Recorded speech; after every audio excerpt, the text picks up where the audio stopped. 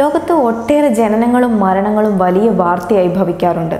ജീവിതം തന്നെ സംഭവബഹുലമായ ആളുകൾ പക്ഷേ ചുരുക്കമാണ്. അത്തരത്തിലൊരാളാണ് ജൂലിയ പാസ്ട്രാന.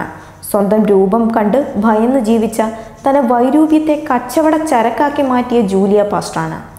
ഒട്ടേറെ സംഭവ വികാസങ്ങൾക്കൊടുവിലാണ് ജൂലിയ പാസ്ട്രാനയുടെ മരണം. പക്ഷെ 157 വർഷങ്ങൾക്ക് മുൻപ് മരിച്ച ഇവരുടെ ശരീരം മറവ് ചെയ്തത് 2013 ആ ജീവിതം ഇങ്ങനെയാണ്. മെക്സിക്കോയിലെ സിനലോവ സ്റ്റേറ്റിലെ സിയേറയിൽ 1834 മാർച്ച് 25 ജൂലിയ പാസ്ട്രാന ജനിച്ചത്. മുഖവും ശരീരമാസകലവും കറുത്ത് ഇടതൂർന്ന രോമങ്ങൾ, ചെവികളും മൂക്കും അസാമാന്യ വലിപ്പമുള്ളവയായിരുന്നു.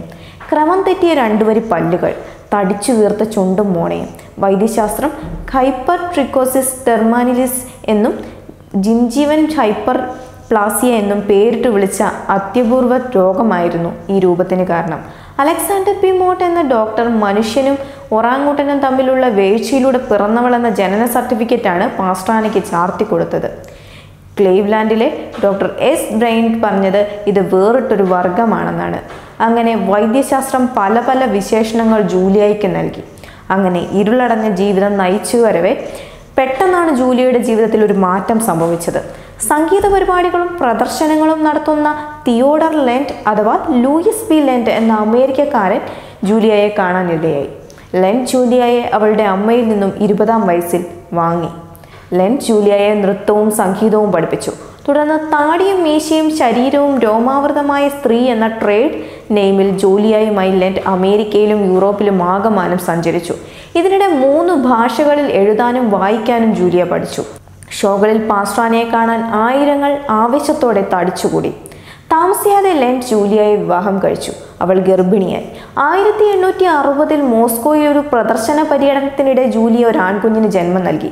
ആ കുഞ്ഞ് അമ്മയുടെ തൽസ്വരൂപമായിരുന്നു. പക്ഷെ 3 ദിവസം കഴിഞ്ഞപ്പോൾ കുഞ്ഞ് മരിച്ചു. വിധി ജൂലിയയെയും ജീവിക്കാൻ അനുവദിച്ചില്ല. പ്രസവത്തിന്റെ 5-ാം നാൾ വിരൂപദേഹത്തു നിന്നും ജൂലിയയുടെ ജീവൻ പറന്നകന്നുപോയി. പക്ഷെ മകന്റെയും ഭാര്യയുടെയും മൃതദേഹം ലെൻറ്റ് സംസ്കരിച്ചില്ല. അയാൾ ഈ ജഡങ്ങളുടെ കച്ചവട മൂല്യം മനസ്സിലാക്കി.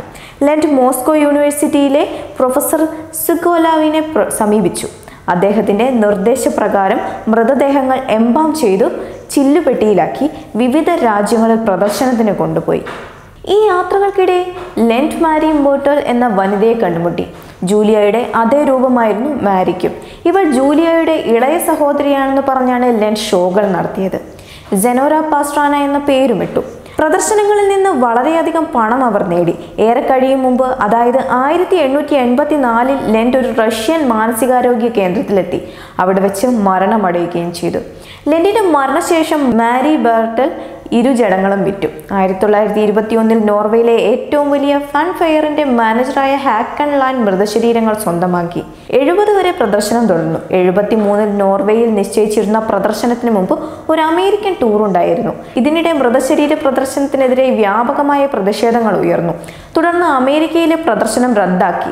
പിന്നെ സ്വീഡനിലെ മേളയ്ക്കായി ജഡങ്ങൾ വാടകയ്ക്ക് നൽകി. എന്നാൽ സ്വീഡനിലെ അധികാരികൾ പ്രദർശനം നിരോധിച്ചു. 76 പ്രതിഷേധക്കാർ കുട്ടിയുടെ മൃതദേഹത്തിന് അംഗഭംഗം വരുത്തി. നശിപ്പിക്കപ്പെട്ട മൃതശരീരം ഉപേക്ഷിക്കപ്പെട്ടു.